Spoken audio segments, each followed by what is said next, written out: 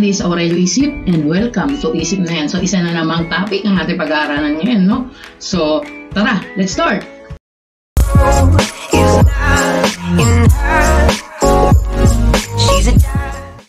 Pag-aaralan natin ngayon ay may kinalaman sa exterior angle inequality theorem. So, for example, no? Meron ako nitong triangle na to. So, may sukat to, ito, no? Ang angle 1. Lalagyan natin ha. 1. Angle 1 yan. Angle 2. No? Ito naman ay angle 3. So, kung ang sukat ng angle 1 is 65 degrees. Ang sukat ng angle 2 is 75 degrees. Ang sukat ng angle 3 is 40 degrees. So, total yan ng 180 kasi sa loob ng interior ng triangle, angle, no? Sa triangle, sa loob niya, kailangan total siya ng 180 degrees. So, angle 1, angle 2, angle 3, total yan ng 180 degrees. So, ibig sabihin, no? Sabi na dito, exterior. Asan ba yung exterior angle nila? No? Alam niyo ba ang vertical angle? Ang vertical angle, siyempre, kung angle, ito yung angle 1, kung sukat ng 65 degrees, angle 1, sukat din ng vertical angle niya, 65 degrees. No? So, ito rin, angle 2, ang sukat ng vertical angle niya to, no? Ito ay 75 degrees din. Ito naman, no? Ang sukat nito ay 40 degrees kasi vertical angle sila. So, ngayon, no? Paano yung exterior?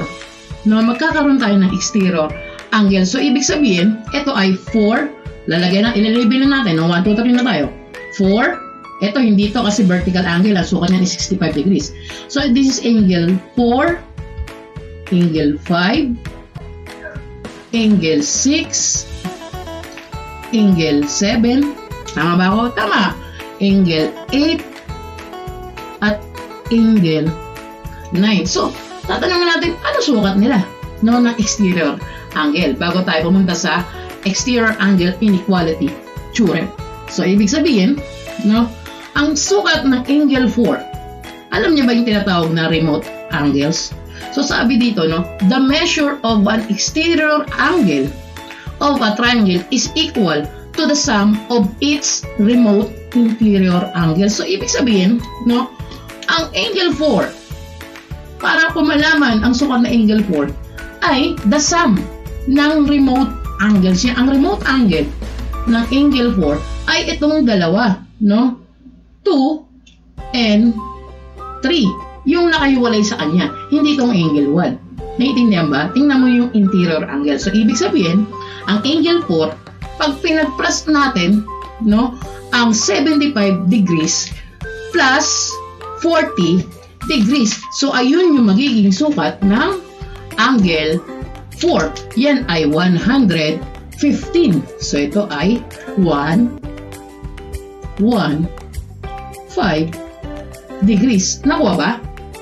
Dahil ang angle 4 is 115 degrees, sabi ko nga, ang vertical angle nila sa vertical angle theorem natin na pag-aralan mga nakaraang araw pa, no? So, ibig sabihin, ang angle 4 at angle 5 ay parehas. Kasi vertical angle sila. So, ibig sabihin, 115 din to. 115 degrees ang angle 5. So, angle 4, 115. Angle 5, 115 din. So, nakuha sa kanyang 2 remote interior angles. 40 plus 75. Nagets ba? Ngayon, ang ating angle 6. Ang angle 6, no? Ano ba yung remote angles niya? No?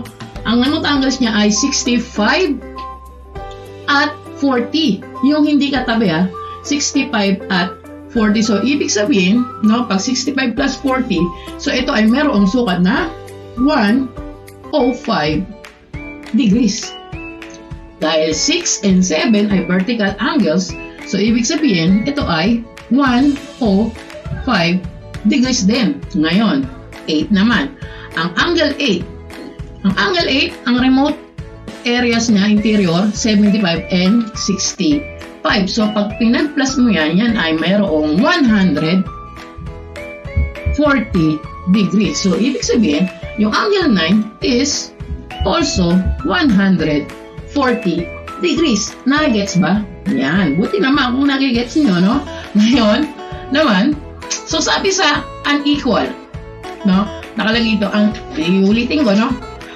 An exterior angle inequality theorem. So sabi dyan, states that the measure of any exterior angle of triangle is greater than either of its remote interior angle. So, ganun lang, no? So, ibig sabihin, ang angle 8, bumalik tayo sa angle 8, no? Ang angle 8 ay mas malaki, no? Kakainin niya yung mas malaki sa kanyang remote angle, no? Which is angle 1. Mas malaki. Siyempre, pinag-plus nga no? So, mas malaki. So, ang angle 8 din, mas malaki sa angle 2. So, ayun lang sinasabi ng theorem natin na inequality, exterior angle inequality theorem. So, ganun din naman dito, angle 5. No? Angle 5 ay mas malaki sa angle 3. Angle 5 mas malaki sa angle 2. Ganun lang kasimple. Iyon. So, nakuha ba? No? So, sana may natutunan kayo, no? So, don't forget to like, share, and subscribe. Pakipindot ko yung ating notification bell para naman lagi kang updated sa mga susunod ko pang videos. So, that's all, no? Good luck, soldier!